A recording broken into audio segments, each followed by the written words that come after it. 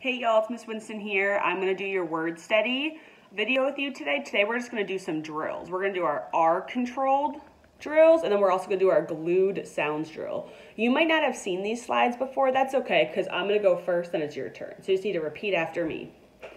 Here we go. A-R, car, R. O-R, horn, or.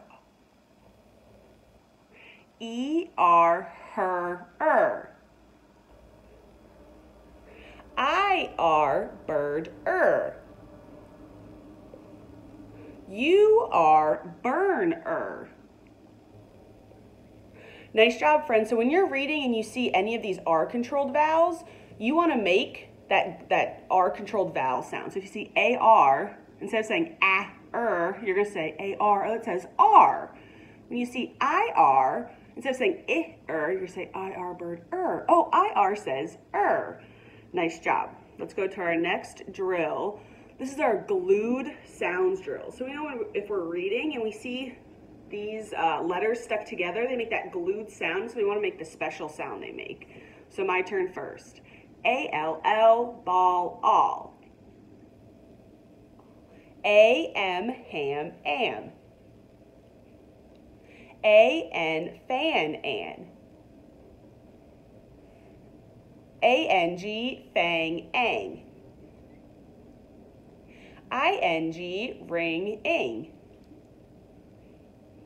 O-N-G, song, ong. U-N-G, lung, ung. A-N-K, bank, ank. I-N-K, pink, ink. O-N-K, honk, onk. U-N-K, junk, unk. Nice job, friends. So again, just like the R-controlled vowels, if you see these letters glued together in a word, make their special glue sound. So if you see A-N-G, don't say A-N-G, you're say A-N-G, oh, fang, ang. Those three letters, they make the ang sound. Same with I-N-G, that comes at the end of words a lot. So you see I-N-G, I want you just right away just to say ing. Kiss your brains. You guys did awesome in word study today. I'm really proud of you. Keep up the good work. Bye.